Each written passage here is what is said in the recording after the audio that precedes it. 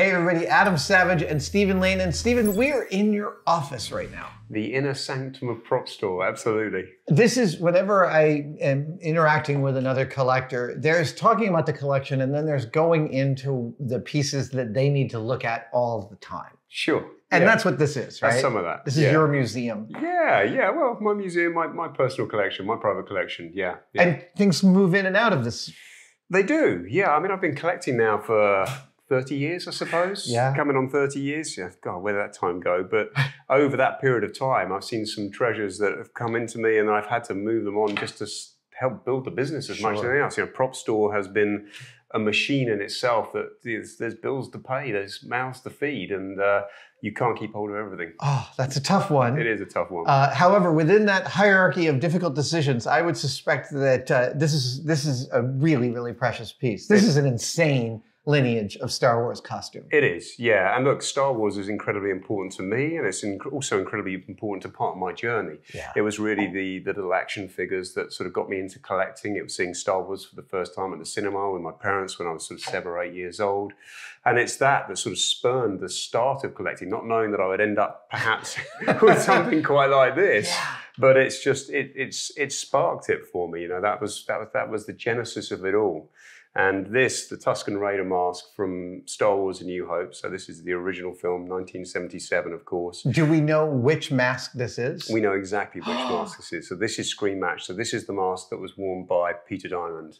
So this is the stunt guy who was out in Tunisia, all dressed up for the attack on Luke. So that might be that's the first time we see a Sen person, or yes, the first time we see the face up that's close. Right, up close. Yeah, because you get them in the distance to start with, don't you? And then he's got the binoculars out, the macro binoculars out, and then that rises up in head right above him, and there's some great shots of that as well. You know, I think that what's really astounding about this piece is the fact that it's not only so prominently featured for that one sequence in the film, and that's one of the reasons I got the action figure here, is because that image of that moment, that sequence was everywhere. It was in the poster magazines, it was on all the product, it was on the merch, it was on all the publicity material. And I think, you know, when I saw Star Wars for the first time and the Tusken Raider rises up, you're just like, what the heck is that? Not only is it what the heck is that, but it really is a harbinger of how big the universe you've just jumped into can be. Yes, yeah, absolutely. And it's just, all it does is raise questions rather than present answers. And it sort of sends you into this, you know, this hole where 30 years later, I'm still going, what is that? And where did this come from? And what's their backstory? And I think it's just astonishing that it sits here between us today, frankly. I love the fact that we still have Tusken Raiders in the Mandalorian series. Legacy Effects built a bunch of new masks, all using the same techniques. I also love, as I reached out and touched, it looks like a heavy duck canvas, but in fact, it's a very lightweight fabric, which is a classic costume move. Yes, yeah. But it's actually really very heavy at the front of this. So, I would imagine these are all machined aluminum pieces. Yeah, machined aluminium pieces. Indeed. Aluminium. It was made in England. Fair enough. So yeah, machined aluminium pieces, but also just all the massive leather work here, and also this huge lump of aluminium that you've got here too, means that it's very, very forward carrying. You know, this is actually quite a difficult piece. I have this on display in my collection at home most of the time. Bought it in especially for you guys today. I love and it. It's always, you know, I'm always very wary. You can see that we've actually bolted a plate onto the stand here just to make sure that it's not going to pivot forward. And there's a lot of acrylic in here that holds that in place. So if this was to slam down, you know, there's a big massive acrylic that can just pop apart, and it could be a bit of a nightmare. This is a mask I have always wanted to replicate. This is a costume I've always wanted to make. I came in here and I saw this, and then I asked you if you knew which one it was, and the fact that it's that one. When you obtained this and you realized that it was fully screen matched, that had to have been like so exciting. It was incredibly exciting, yeah. I mean, it was a piece that I knew matched before I acquired it. So I knew what I was talking about, and I knew what I was, you know, making an offer for, and so did the person that I was buying it from. So there was definitely that degree of understanding. There was no surprises. That the wraps were certainly all over the place, you know, after many, many years of being in storage and moving around. Of course they were. You know, you can see the sort of remnants of dry glue all over this, and that's essentially where it was just dobbed in place on the day. Right. And so there was a small amount of I suppose, redressing when I got it back. The other interesting element was actually that this leatherwork here, which we see at the front, which is sort of this tan colour leather, all of this had faded down and it had gone this really unusual sort of red colour. And in fact, you can still see some of this.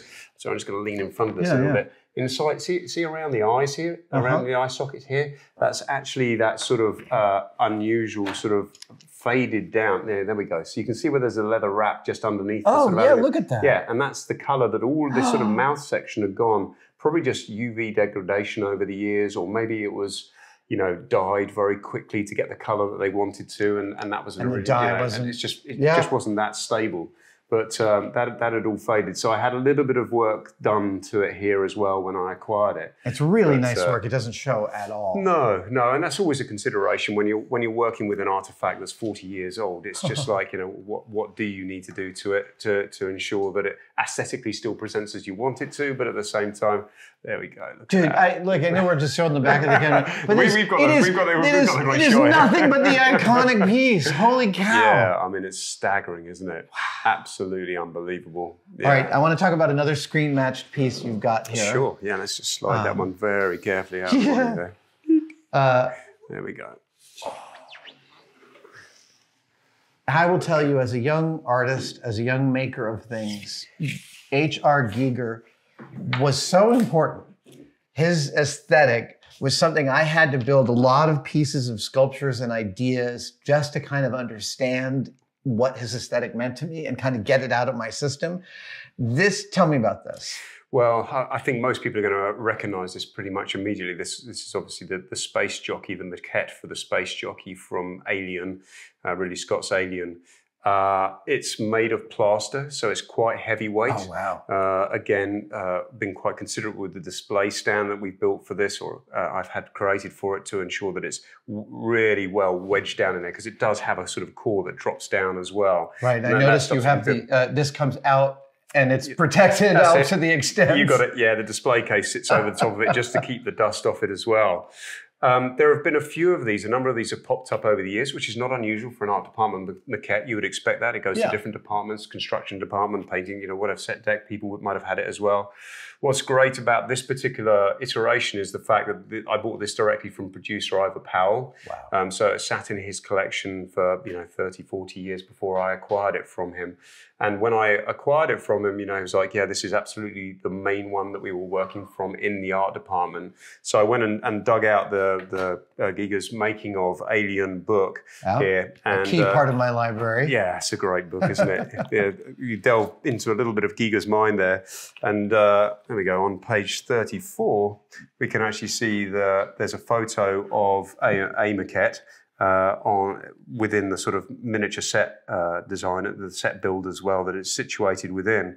And I looked very closely at this and got a magnifying glass out, and actually you can see there's some very specific stripes that are airbrushed in here in sort of white paint. And so if we then turn back and actually spin this around the camera very carefully, we can see that exact stripe work here is, just all the way along this pipe work here. And once I twigged that, then I started looking at the rest of it in more detail, and it's unquestionably this maquette that's in Giger's book. Now, of course, Giger was renowned for working with airbrush. That was one of the mediums that he was very comfortable with during this particular era.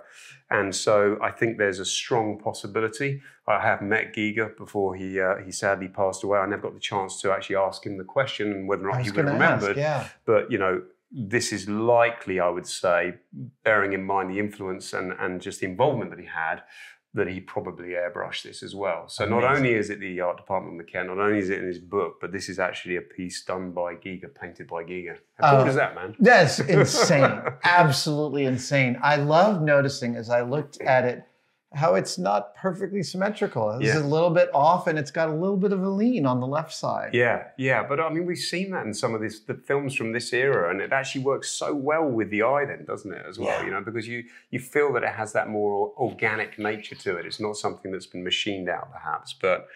a lot of what we talk about when we talk about the special effects pieces that you have in your collection, these are objects created with narratives that go far deeper than the filmmakers even know. Yes. Right? And the whole idea is to communicate worlds within worlds that we can't understand. Yes. And Giger is one who is so other. I love that quote from Ridley Scott. When I saw Giger's work, I knew my problems were over or just beginning. Like, that totally tracks. Yeah.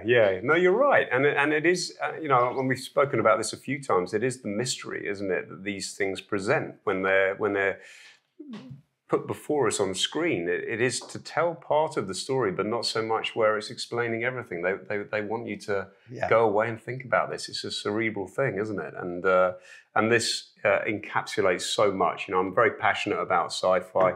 As you know, I own one of the spacesuits from Alien as well. I have a few other bits and pieces. Star Wars means a great deal to me as well. So these are just a couple of the treasures from my collection that I've managed to acquire over the years. I just love the idea of Giger sitting there with an airbrush doing the detailing on this. Yeah. It is also, a lot of times maquettes that get re-released are overly cleaned up. And there is a roughness to this that feels completely right. Yeah. You know, there's an aspect of like the way the arms are sculpted, and some of it you can see is like, yeah, that's good enough. Yeah. Or this is the right gesture. Yeah, absolutely. Yeah, I mean, it's not pin sharp, is it? No. It's just giving you enough there, isn't it? And it doesn't need to be. And there's lots of shots, isn't there, of Giger on set with the full-size version of this, working away and doing his paintwork on that as well. So the involvement was literally from start to finish on it. I'll tell you, I see the chipped away white parts of plaster and I want to come with a brush and... No! Not on this one, man. No, I know, of course. It's in my nature to want to repair. What a beautiful piece. I'm so honored to be able to actually see it up close. Thank you, sir. That's been a pleasure, man.